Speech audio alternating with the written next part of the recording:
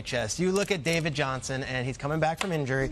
He led the NFL when he was healthy in not only offensive touches with 373, but scrimmage yards and touchdowns with 2,110 and then 20 touchdowns. You're getting that in addition to Larry Fitzgerald, in addition to the leader in sacks in Chandler Jones, who led the entire league in defensive sacks in a situation where you didn't even hear about that last year. Wilks is a defensive-minded coach. He has Mike McCoy as his offensive-minded guy. And you get Bradford, you get Rosen, you get Glennon. There are so many new toys for Steve Wilks to play with.